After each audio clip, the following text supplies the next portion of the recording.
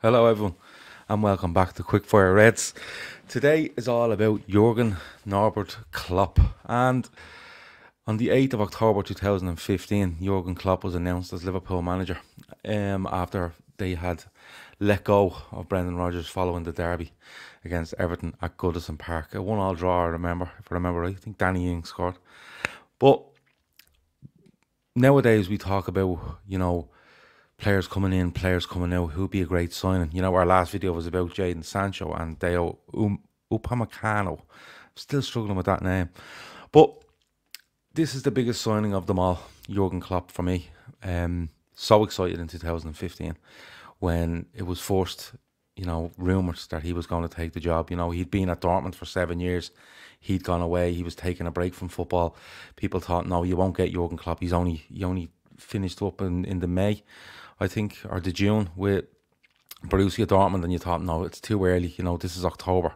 You're only giving him 4 months off. He's not going to do it.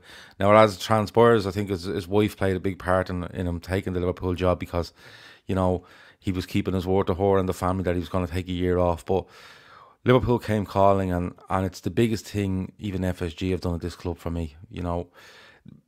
Taking over the club when it was on its knees and hours away from administration in 2010 is huge. Building the main stand is huge. The building of the new training complex now is huge, and the players they've signed and the people they've brought into the club has been big. But nothing compares to this man and how they got him. He arrives at Anfield in October 2015, and he straight away he's so positive. He's so eager to not only put Liverpool back where he believes that they should be, but he's also very determined to strip away the baggage of the past, and it's a massive thing for them. The whole doubters to believers thing is a famous line now, but when you see what he's achieved at Liverpool, it rings true. It really does, right up until this day, and will do for many years to come. But he takes on a squad that was good. It was a decent squad. It needed changing around, and you look at the changes it's had since that first game away at Spurs.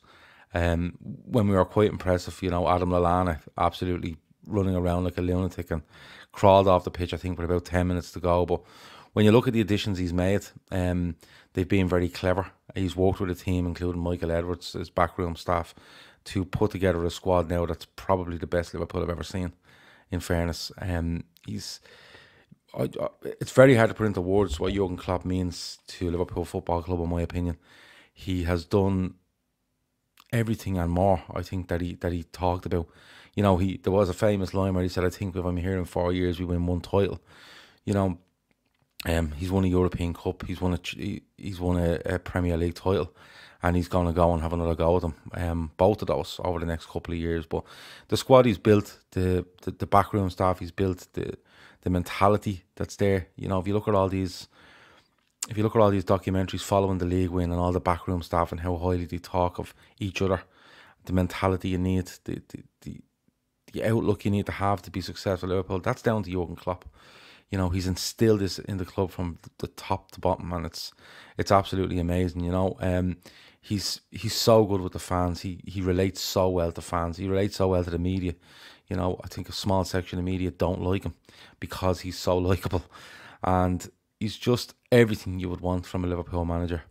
There was some doubt, I suppose, early this year when will he sign a deal, will he not sign a deal? There was rumours going around that he'd said that he'd like to manage Germany and stuff like that, but he signed a deal, and he is with Liverpool until 2024, which is great news. Time flies when you're having fun. That's a saying that you'll see a lot. I hope this time drags, but I hope it's really fun at the same time, because if Jurgen Klopp is leaving Liverpool, if Jurgen Klopp is leaving Liverpool in 2024, I don't want 2024 to come, to be honest with you.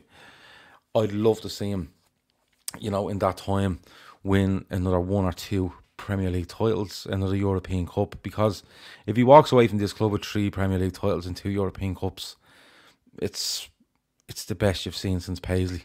It really is, and it puts him up there he's up there already as one of the absolute greats of Liverpool Football Club for me, because what he's built. But if he goes and does something like that, you'd be looking at, if he was to go 10 years, 9 years at Liverpool with 3 Premier League titles and 2 European Cups, after what he inherited and what state the club were in and what he had to go from and what he's brought it to, I think it's an amazing achievement.